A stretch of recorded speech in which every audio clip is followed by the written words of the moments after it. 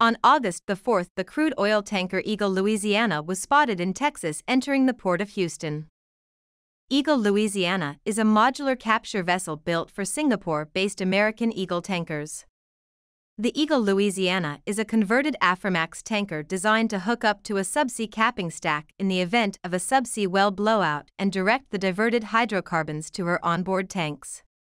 She is assigned via a 20-year agreement to the Marine Well Containment Company, a consortium of 10 major energy firms including Anadarko, Apache, BHP Billiton, BP, Chevron, ConocoPhillips, ExxonMobil, Hess, Shell, and Statoil.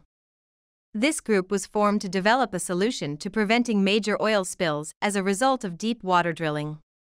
The vessel has 700,000 barrels of liquid storage capacity and can process, store and offload the liquids to shuttle tankers. The process equipment will separate the liquids from gas, safely store the liquids and flare the gas.